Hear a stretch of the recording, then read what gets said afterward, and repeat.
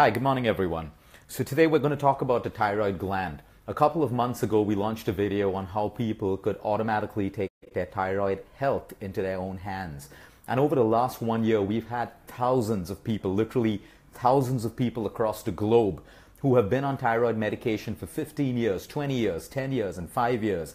And now they are no longer on that thyroid medication with their doctors in the loop. They didn't make a decision to get off that medication just because someone told them to do. They made lifestyle changes. They understood what it is, what the trigger is behind them having low thyroid levels or high thyroid levels. And they fixed that. They filled the gap. And today there are thousands of people across the world. Many of them will be watching this right now. Many of them are on my page, who will tell you that they are no longer on thyroid medication and they keep constantly checking their TSH, their T3 and their T4 levels, including their TG and their TG antibody every 3 months, and their levels are perfectly in order because they made lifestyle changes.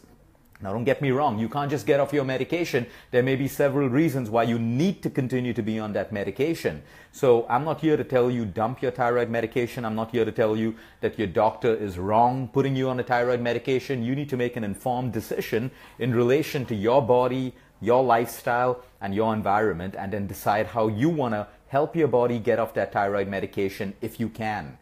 Now, there are a lot of thyroid cases called Hashimoto's, which is caused because of an autoimmune disorder. So while you focus on fixing your autoimmune disorder or fixing your gut, there is a possibility, like I said, where thousands of people no longer have Hashimoto's today. They no longer have thyroid problems.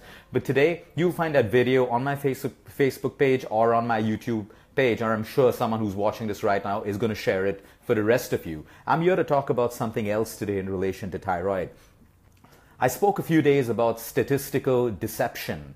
Every blood report that we do can help us diagnose a sickness that we may have. Every blood test that we do serves as a benchmark to tell us what's happening in our body. But in no way is it conclusive enough for us to be labeled with a disease or put on a medication for the rest of our life without proper diagnosis or proper investigation.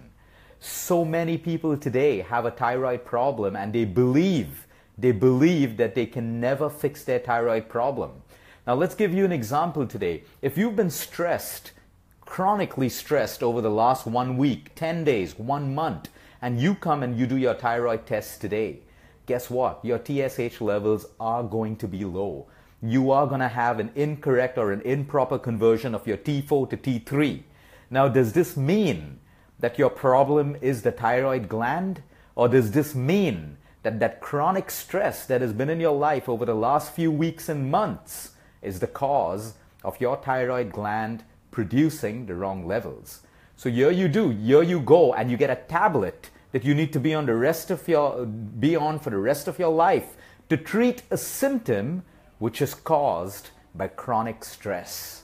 And that's what I mean by there are thousands of people in the world right now who are on medication treating the symptom, and they will be on medication for a lifetime unless they start addressing the root cause of their particular thyroid problem, which is stress. And we're going to understand that today. On the top of your kidney, you have two glands. These are your adrenal glands. Believe me when I say most people are not suffering from hypothyroidism today. They're not suffering from a thyroid problem. They're suffering from something called AFS, adrenal fatigue syndrome. And many people genuinely have a thyroid problem.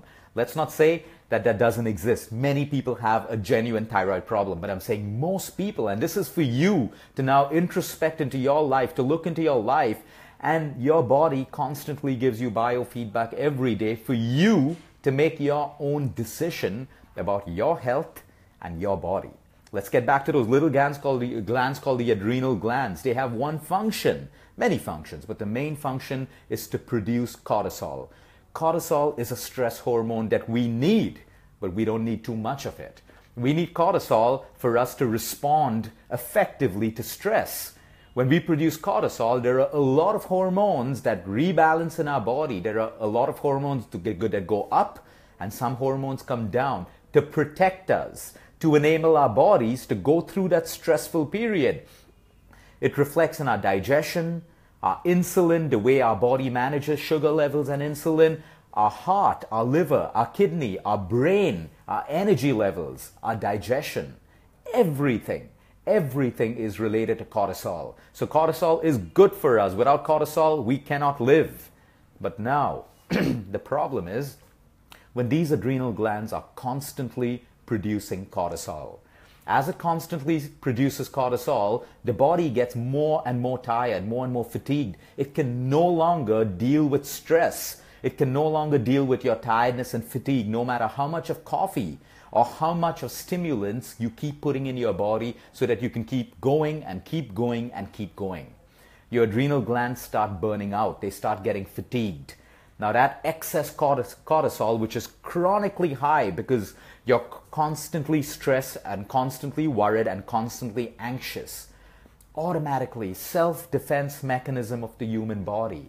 The role of the thyroid gland is to control metabolism in your body. When your body can no longer cope with stress and it's constantly tired, your body will decide to start reducing thyroid function.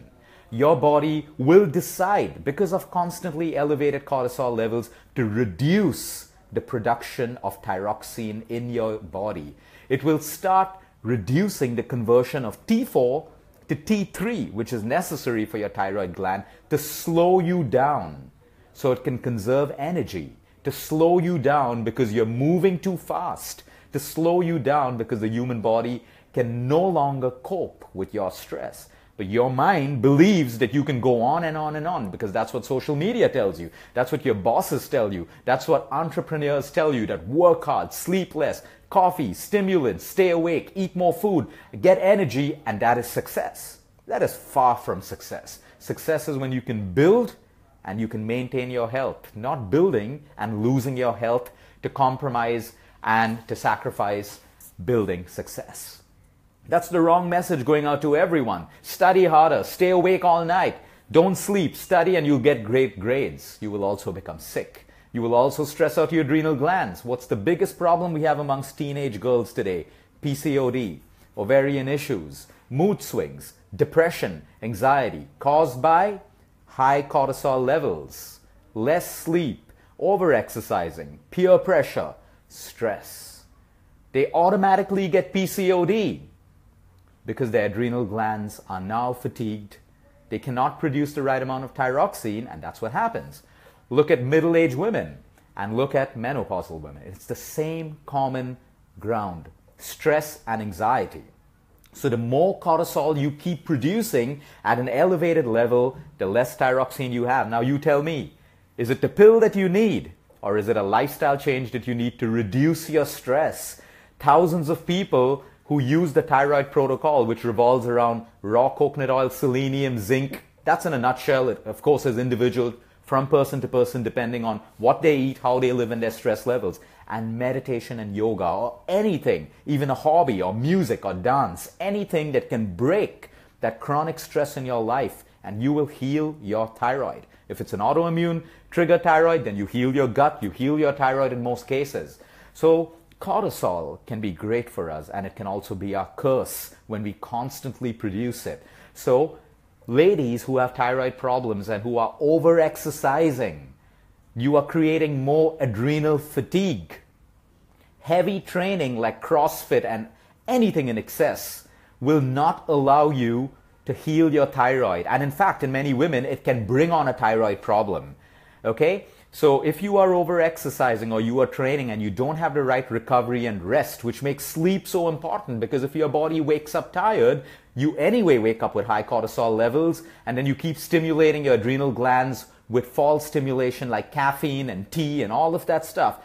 Caffeine constantly makes your adrenal glands produce more cortisol. And over here, we're trying to balance cortisol, but you're taking a stimulant to keep you awake because you didn't sleep well and because you have to go to work or because you have to hit the gym and train because you believe that you can punish your body with exercise and burn fat by exercising more. But what we're doing is we're creating adrenal fatigue, a slower thyroid, and which is why you struggle to lose weight. The reason why people with thyroid disorder struggle to lose weight is because your own body is fighting you. You're trying to lose weight and you're trying to punish it with exercise and fad diets, but you're only putting your body through more stress. Your adrenal glands are producing more cortisol, and your body is naturally producing less thyroxine for self-defense. Your body does not care about what's in your mind, about how you want to look, your size 0 figure or your six-pack. Your six-pack, not six-pack. Tupac, that's my favorite rapper. So your body doesn't care about that. Your body cares about survival. So it will do anything and everything to survive. So let's take all the women and men there who go low carb. Yeah, the bad carbs are bad for us. But when you go low carb, you put your body through adrenal fatigue. Because if you worked out and run and trained, your body requires energy to heal. That energy comes from carbohydrates. There's a different energy from carbohydrates. There's a different energy from protein. There's a different energy from fats, which is why a whole food has a little bit of all of them. A little bit of all. Whatever nature's given you has a little bit of carbohydrates, a little bit of fat, and a little bit of protein. That is how nature is designed. Not some processed food lobby or manufacturing company telling you what they think is right for your body because it's right for their profit margins. So again, if you cut down carbohydrates and you're training hard, number one, you will never lose that flab around your midsection. You will never lose that. And number two, you will put yourself through adrenal fatigue. For some people, it may be a thyroid problem. For other people, it'll be a hormonal imbalance that causes irritability, frustration. Put a woman on low carb for a long time and observe her mood. Put a man on low carb for a long time and observe his mood. Anger, irritability, frustration, a feeling of depression, a feeling of chronic fatigue. Do you really need to punish your body that much to lose weight? No, you need discipline. You need discipline, and everyone is overlooking discipline because we're so used to comfort, we want more and more and more and more comfort and variety. If everyone decided today to go back to their normal breakfast, lunch, and dinner of eating something in the right quantity with a little bit of dal, your lentil, your green vegetables, your raw vegetables, your fruits, nuts, and seeds, you lose weight. But we can't do that. Why? Because we crave variety. That's too boring for us. We don't want to do that. So when you have discipline, all your problems get sorted. That's exercise. So if you're overtraining with a thyroid problem, you're doing the worst thing. Most of our patients and clients around the world who solved their thyroid problems did it with walking and yoga initially, until their stress levels started reducing. So if you're this person who's working 9 to 5, constantly stressed, traveling, sleeping less, recovery, and then punishing your body in the gym with a 1-hour workout, guess what? You are not going to get the results that you want. You're going to create more problems in your body. So a walk and yoga while your adrenal glands heal and your thyroid gland heals. And as that gets better, you'll find you have more energy. Your body will now say, do a more intensive workout. I'm ready for it. But if you're pushing your body to do an intensive workout, you're going against your biofeedback. You will have repercussions. Your body will tell you when you're ready to graduate to the next level of intensity in your workout program. So that brings us to sleep. If you're sleeping less, you have a hormonal imbalance, be it thyroid, be it testosterone, be it men trying to build muscle with less sleep, it's impossible. If you don't have the right testosterone levels in your body, you cannot build muscle. No amount of whey protein will help you build muscle if you don't have testosterone in your body.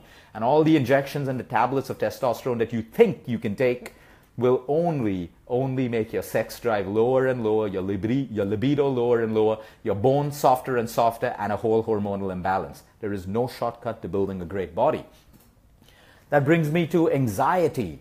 Today, so many people are constantly anxious and constantly worried. When you're constantly anxious and worried, guess what happens? Your adrenal glands are constantly producing cortisol. So if I wake up worried about where my child is going to be, what my child is going to eat, or my husband, or my wife, or whoever it is, or my spouse, if I'm constantly worried, I'm constantly producing cortisol. Now you know what happens when we constantly produce cortisol. So now, do you really have a disease called hypothyroidism, or do you have a condition called chronic stress? That's for each of you to decide. And most people will say, I'd rather take the pill because I don't have time to meditate, or I don't have time, this is my life. Excuses. You have a choice and you have an excuse.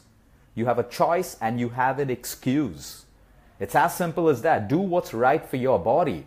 Let's talk about anxiety and worry for a while, because this is an illusion that our mind creates. I challenge anyone Think about things that have worried you in the past or make you anxious. And tell me, did those incidents ever occur in your life? Most people will say no.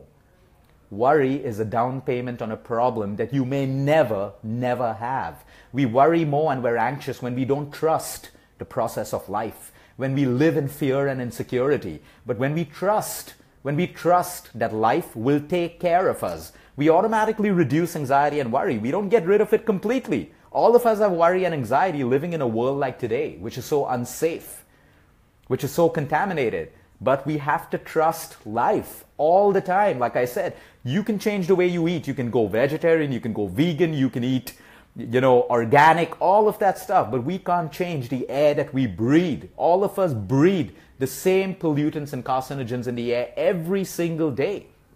We can't change that, but we can trust life will take care of us if we do our bit of living healthy.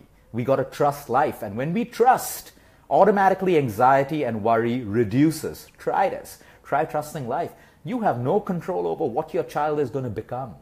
No matter how much you want your child to become a doctor or an engineer, or you want your daughter to get married to an X particular person, that's all in your mind. You have no control at the end of the day. And if you won because of dominance and control, you've produced a very, very unhappy child. And we all know that today. It's all out there in the world. So all you can do is do your best as a parent, as an individual, whoever you may be, do your best and surrender the rest to life. Because we can't live in peace unless we trust the process of life. So anyone with a thyroid problem, the first thing you look at is your stress, your sleep, yes, your food and nutrition, of course, the way you're exercising, the thoughts that are constantly going on in your mind, and you change this. And I promise you, most people with a thyroid problem will heal their thyroid naturally. For the thyroid protocol, you can watch my video on YouTube. Everyone have a great day. Hit that reset button. Until next time, eat smart, move more, sleep right, and breathe deep. I posted a challenge on my page this morning on dry fasting. It's now my 16th hour of dry fasting, and I cannot tell you, I feel better than any fast I've ever done. Be it a water fast, be it an intermittent fast, be it a raw till lunch. This is the first time I've done a dry fast. I spent 2 days in Dubai over the weekend sitting with a couple of people in the royal family who have explained the science behind dry fasting in connection with religion. They're not talking about Islam, they're talking about religion as one. And they spoke about the science behind dry fasting. I landed yesterday evening. I started a dry fast. I'm not hungry. My energy levels are fantastic. I'm not craving. My mind is clear. I can't tell you how fantastic dry fasting is. So that's the challenge I posted on the page. Give it a shot. I didn't have the guts to do it in the day, so I tried it at night. I started at 6 in the evening yesterday, and I'm just going to go on and on and on until my body says, stop right now. Not a drop of